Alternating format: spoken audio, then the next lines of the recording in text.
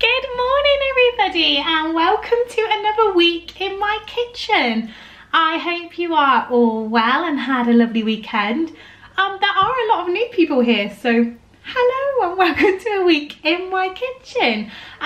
Today is Monday, the first day of the week, and that means I'll be doing my food shop today. I did a click and collect at Sainsbury, so I need to go get that in about 20 minutes or so.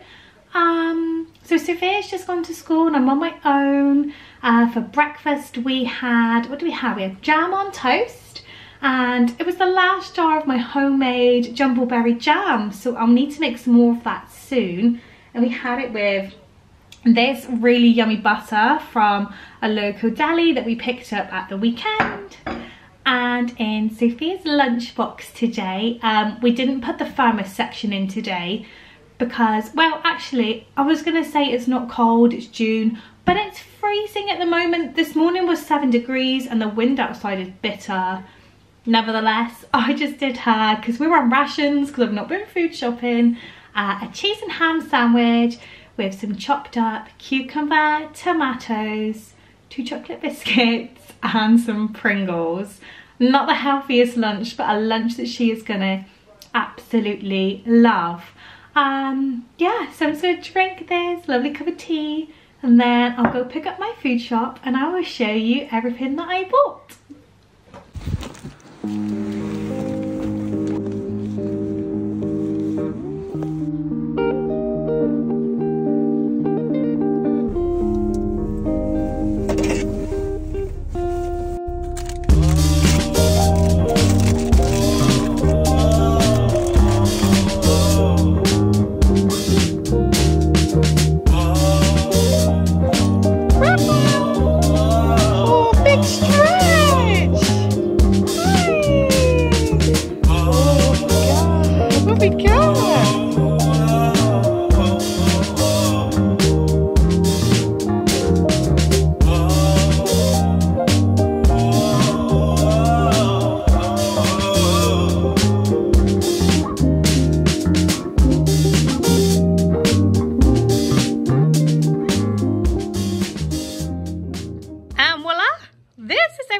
That I bought this week. It was quite a big and expensive food shop this week, but some weeks they just are.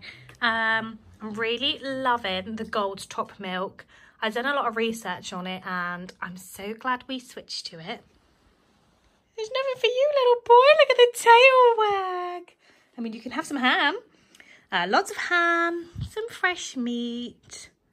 Not too many crisps this week. Loads of bloody toilet roll because we went through 12 rolls last week in about 4 days. I have no idea what's wrong with my family. Here's all like the... What you want? Hi! Here's all the non-foodie bits.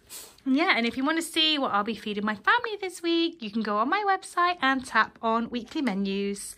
I will leave that below and I'm going to put this away and hang my washing out. I'm playing with my dog because he obviously wants some attention, don't you? Look at the waggy tail.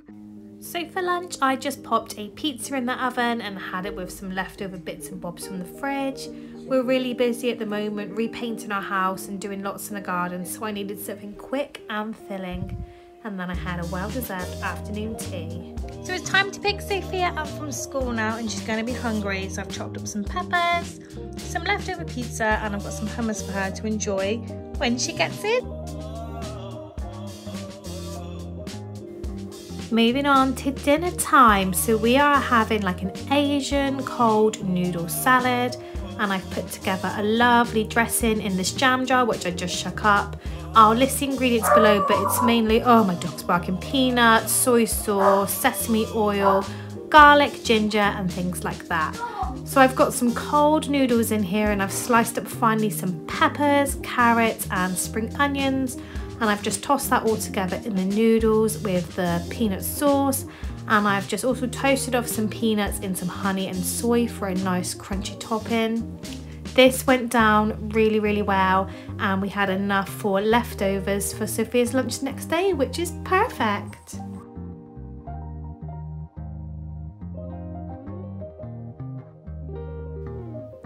Good morning, everybody. I've woken up shattered today, so I'm gonna need all the cups of teas that I can get. Also, did you see how gorgeous that milk is? I need to shake it really because it's got all the creamy bits on top. Anyway, for breakfast this morning, Sophia had banana Biscoff porridge, and in her lunch she had the leftover noodles from last night with raspberry, mango, strawberry, some cheese biscuits and a baby bell.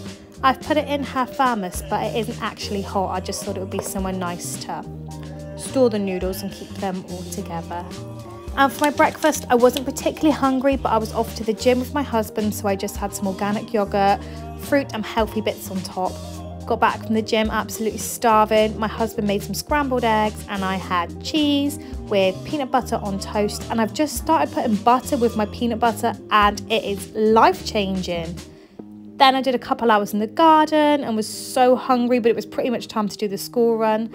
So I just had some cheese and biscuits with some delicious local cheeses.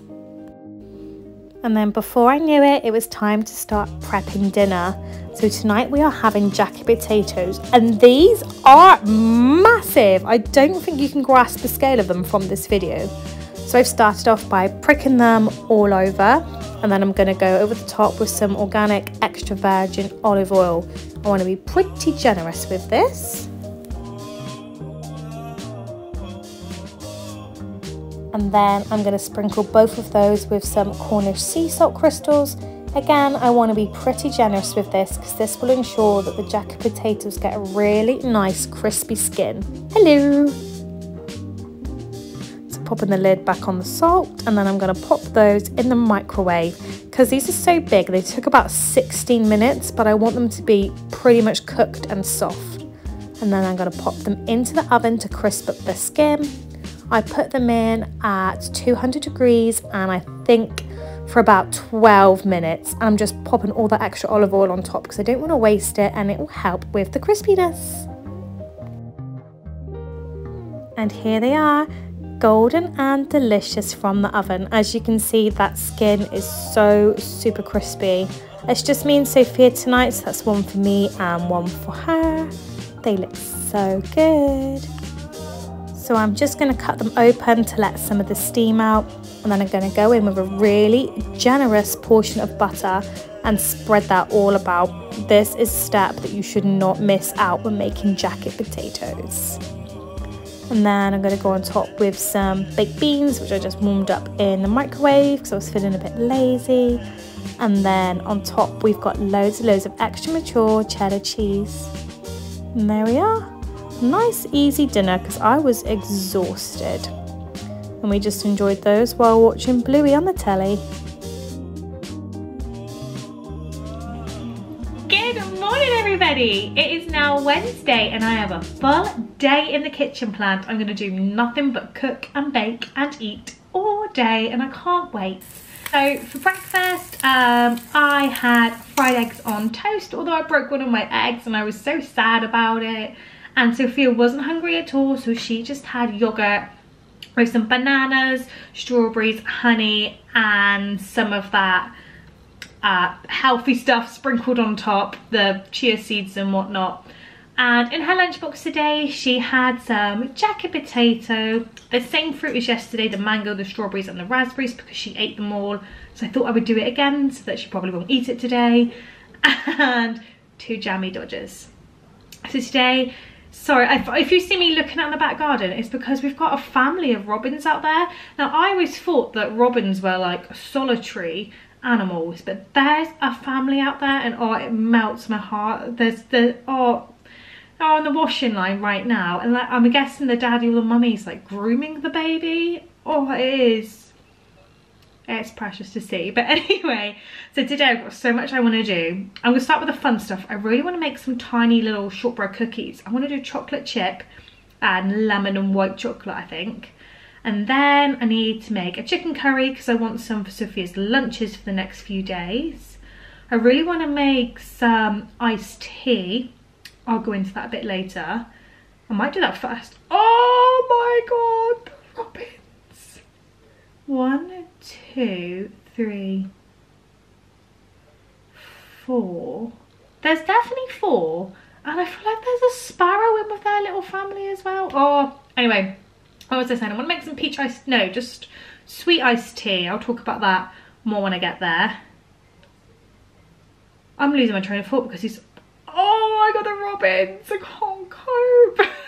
I would show you them, but if I open my back door, they're just going to fly off. Oh, they're in the long grass and they're frolicking. Anyway, I'm so, oh, they're so close to me right now and the window's open. Okay, right. Sweet iced tea, I will talk about that when I get there. And then I want to make a bean salad for lunch, which doesn't sound particularly delicious, but I think it will be. So let's just get started on those cookies and I'll finish yabbering. But truth be told, I'm just going to watch these robins for ages and make a cup of tea.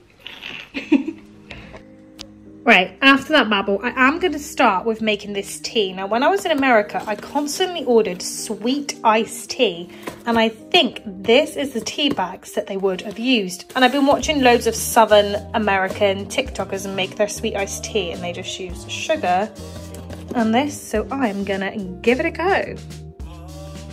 So I've decided to go in with 4 tea bags. I don't know the exact measurements, and everybody that was following online just sort of put 4 in, so I went with 4 too. I'm also having a nightmare here thinking I can't really leave the tags in there because it might ruin the tea, so they're happily bobbing on the side. Now these Southern TikTokers were putting a ton of sugar in, so I've just gone for 2 tablespoons and then I can always add more. Also, when I squeezed the tea bags, I realised those labels came off. So I'm going to pop this in the fridge now and hope for the best. Okay, moving on to the biscuits. I just used the shortbread recipe that's on my website, and I made the original dough in the mixer because the less you handle this, the nicer your cookies are. So I've just split my mix in half, I've put chocolate chips in one half, and I'm grating lemon zest in the other. And now I'm just rolling these out, and I didn't have a cookie cutter small enough, so I just used this little jar. Some biscuits got stuck inside, but it still did the job for me. So now I've done those lemon ones, I'm just going to pop them onto their baking tray so I've got room to do the chocolate chip ones. So I'm just rolling these out too, cutting them out. I got a couple extra of the chocolate chip ones because the chocolate chips are bulked out the dough, if that makes sense. And they are going on the tray too. They don't need to be spaced out because these won't spread. So I'm just going to pop these in the oven. They look so good already, and this is then baked. I forgot to show, but I sprinkled sugar on top of the chocolate ones as soon as they came out. And now I'm just going to drizzle white chocolate on top of my lemon ones. Truth be told, I underbaked these a little bit. They could have done with an extra minute, but they still taste delish.